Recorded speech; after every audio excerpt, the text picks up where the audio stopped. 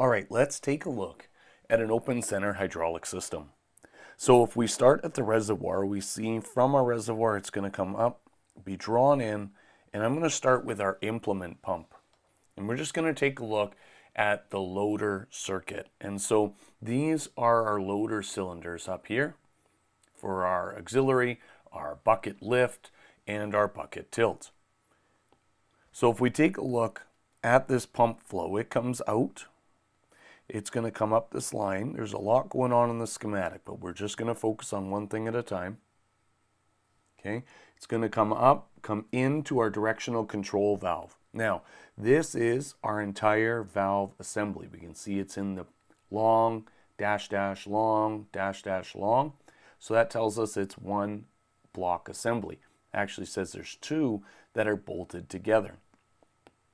So as we look at our oil flow, we're going to see it coming in, going through the valves. And at this point right here, what we see is that the shape or the line style that's used in this diagram has changed. And when it goes from a solid line to a dash line, what it's saying is that it's now return oil. So at this point right here, it's no longer doing any more work. It's now coming down,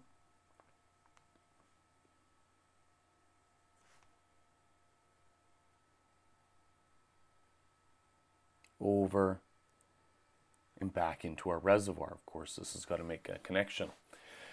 And so what we see is that the green side would be our pressure side, where any work could be done with it, but then once it leaves the block, it's going to go back to the reservoir with very low pressure. Okay, so that's our return line. And if you wanted to know, how did I know which direction to go as soon as I got to about here? It really is about looking at that moment saying, okay, stop a second, what's upstream from it? And if I stop at that moment right there and I look at what's upstream, I see there's a pressure control valve that's upstream sensed, and it's got a downstream out to the drain. And so then that tells me that that's a relief valve right there.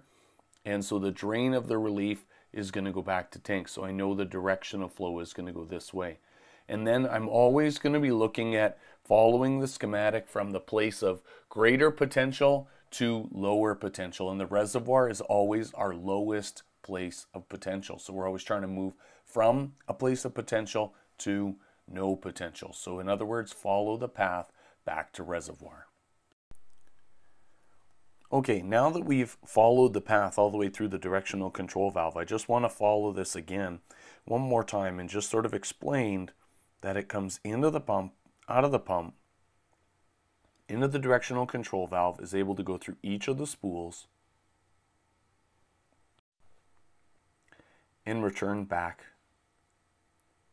to tank.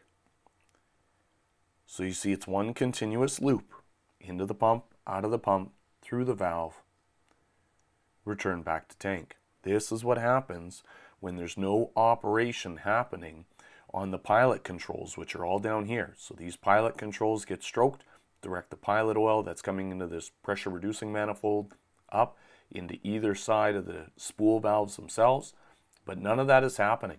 And so it's just in its center condition, coming up through the spools and going right back to tank. That is what it means to be open center.